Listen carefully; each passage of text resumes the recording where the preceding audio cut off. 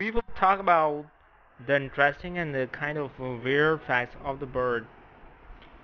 Swiftlet is a tiny little bird used to live under the mountains, in the caves and the cliffs, and it prefers to live with the darkness inside.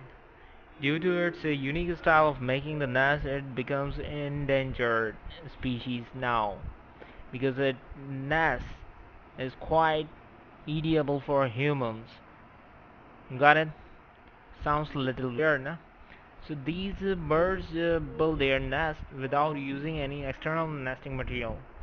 The male bird uses its own saliva to build the nest. The female bird chooses the nest among the several males to lay their eggs, and female bird do not participate to build the nest. These split nests are truly sacred for the Chinese people especially.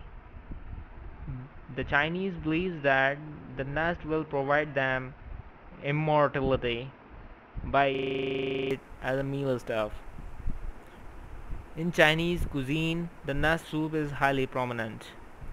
The edible nest soup or the nest of the bird is very much expensive these days, about $4,000 per kilogram in amount,